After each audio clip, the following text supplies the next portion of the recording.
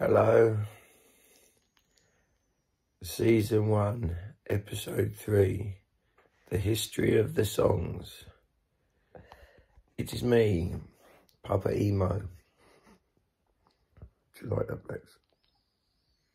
I like that. Papa Emo, here today to talk to you about track 3, which is... Do you remember what track 3 is from Jack Flag? So, no. The Glorious Streets of Soho. So, yeah. Alright. I'm not going to incriminate myself in this video because I realised I've done that plenty of times in the past with podcasts and stuff, which is a bit silly really, you know, but okay, so back in the days of the Fly Medallions, we thought, me and Christian Jupp, we worked in the post room of a major record label, and we were in the Fly Medallions, and we used to run riot around Soho, you know, Monday to Friday, you know, so we'd work in a record company in the day, run wild every night. You know, the weekends were definitely not the cool times. It was only like, in our eyes, you know, no one went out on the weekends. People only went out midweek. That was just us back in the day. But we were... it was in the post room, and it was so poorly paid. Like, I used to earn, like, when I was 16, I remember my monthly wage was £355 a month. Amazing. And then when I later went back to the record label after managing the skateboard shop, I think my yearly wage was £7,100 a year. A year, which is pretty bad.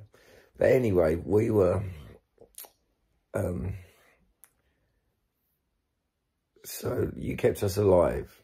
You fed us as we fried our brains nightly, ever so slightly, but you weren't to know. So what I'm talking about, you kept us alive, yeah? So we worked in the post room, and we'd always get the things being delivered into the record label, like the... you know, master tapes and this and that.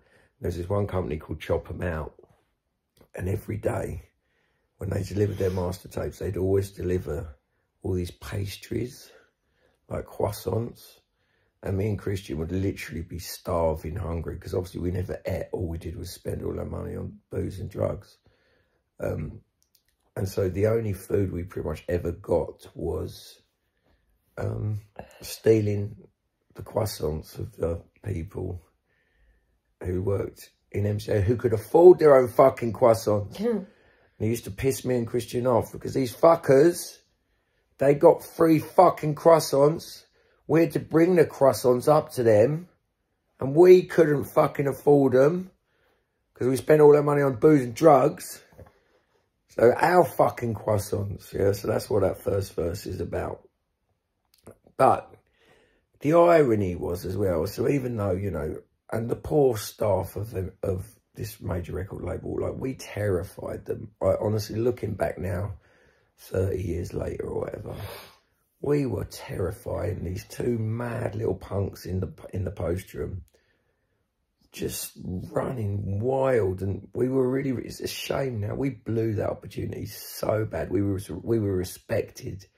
You know, because we was out every night, and we were street kids, and we was out every night, we were really respected by, you know, the A&R people and the press people and the promotions people, because they knew we were kind of like real, you know. But we just, we pissed out the wall, and we were just out of control. We didn't realise, actually, you know, if you want to succeed in life, you do actually have to kind of toe the line. And we was out... Well, I was out of control. I mean, I was out of control. And so was Christian, really. But, and we was just always broke, yeah. And I remember I would constantly be pouncing fags off of everyone, you know, upstairs. Like poor Amanda Brown in the promotions department was always nicking her fags. Poor Maureen Lippman Maureen, she was lovely. She was with my Uncle Rod Cunningham. She worked with Rod. Like, I nicked Maureen's fags. We were just ponces. We really were. But the irony was, because of our dodgy dealings, which I won't go into because this is all pure fiction. But because of our dodgy dealings around that time, we were earning lots of money. And, yeah, lots and lots of money. And so I spent every night in a hotel in London. It was always around Victoria. You know, there was lots and lots of really seedy hotels around Victoria Station.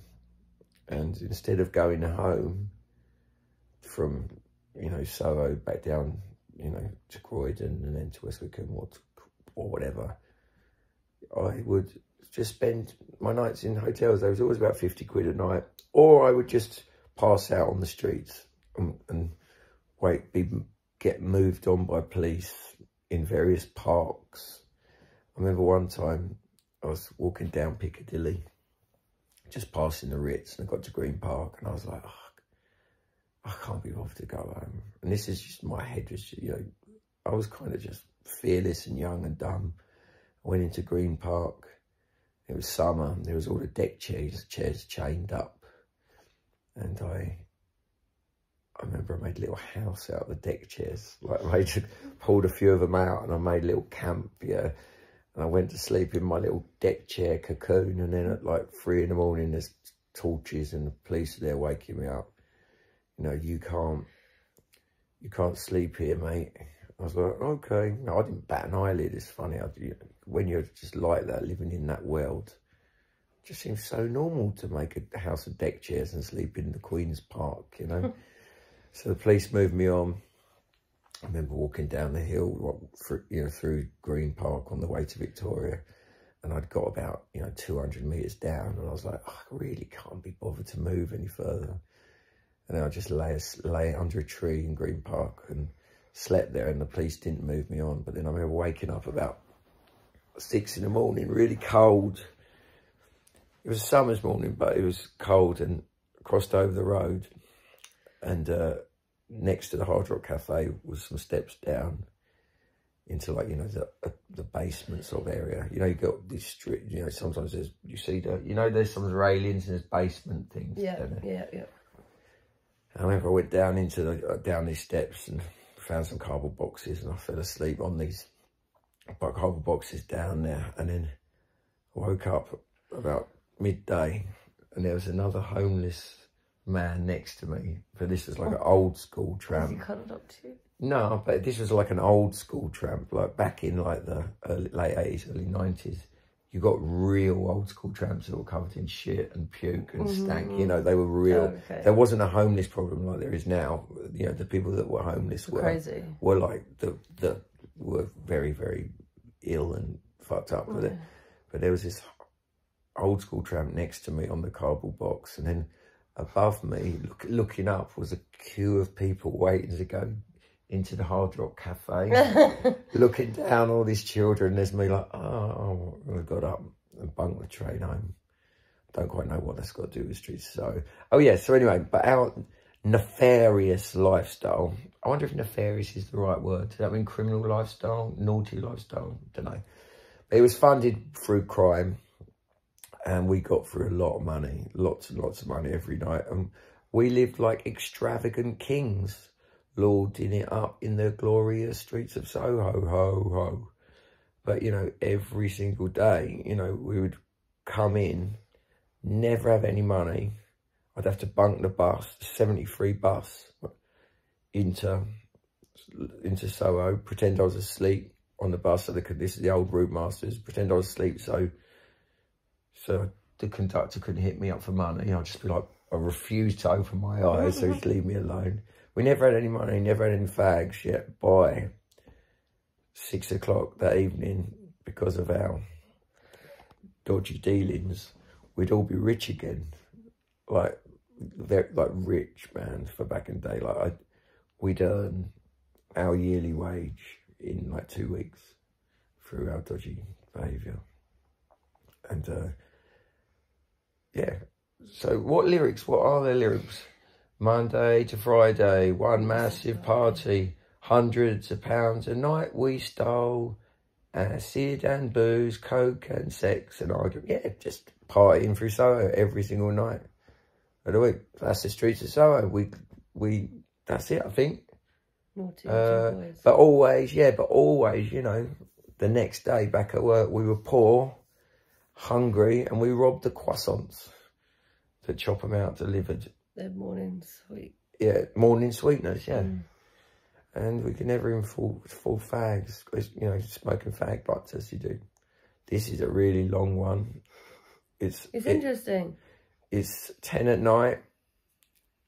No, it's late at night, but it's fucking 11 minutes long. Right, I'm going to go. But that's the glorious streets of Soho. It's about my time in Soho as a kid, partying very, very hard and living like kings and living like hungry, starving Oliver Twist types.